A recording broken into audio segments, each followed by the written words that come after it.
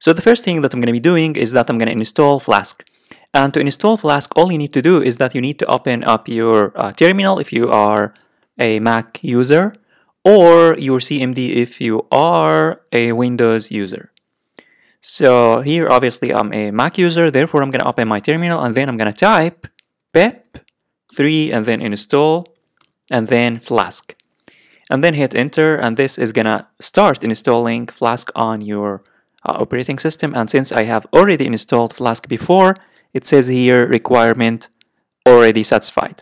Otherwise, it's gonna start installing Flask, which is gonna just take a couple of minutes.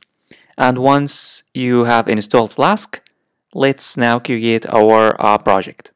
So now let me create our project. So I'm gonna create a folder and I'm gonna name it. I'm gonna create a folder on my desktop because it's easier to access my desktop. So if you can create your project folder anywhere on your PC, but I would recommend creating it on your desktop because it's easier and very easy to open in your text editor. So I'm gonna head on over to my desktop. I'm gonna create a new folder. So I'm gonna create here a new folder, and I'm gonna name it. Let me here name it Flask _ Flask.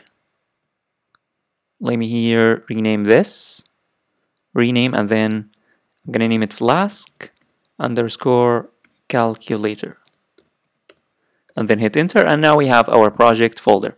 And let me open my project folder in my IDE, and obviously I'm gonna be using Visual Studio Code. Therefore, I'm gonna drag to open your project folder. You just need to drag and drop your folder in here, Visual Studio Code, and it will be opened. So as you can see, now my project is opened in Visual Studio Code.